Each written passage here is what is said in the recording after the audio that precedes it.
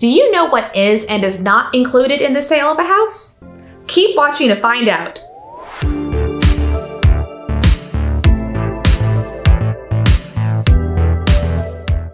Before you put an offer down on a home, it's important to understand just exactly is staying and what is being taken with the seller. In Texas, the contracts usually state that a sale of a home includes the physical house, any improvements, and any fixtures attached to the home.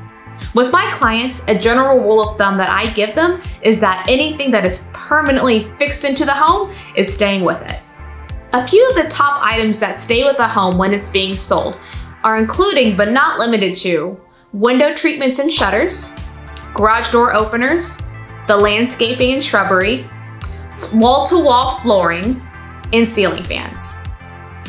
Items that are not included that the seller usually will take with them include things like televisions, furniture throughout the house such as beds, tables, couches, things that are not attached such as patio grills, patio furniture, and art decor things like paintings and pictures and other things that can be easily taken off and packed away. There are exceptions to every rule, so usually the rule of thumb is whether it's freestanding or not determines whether it is included. Certain items will stay or go depending on whether they are freestanding or built-in. For example, a roll-away grill on a patio would be considered a seller's property still, versus the built-in grill with the kitchenette on the extended patio that is an improvement and part of the property.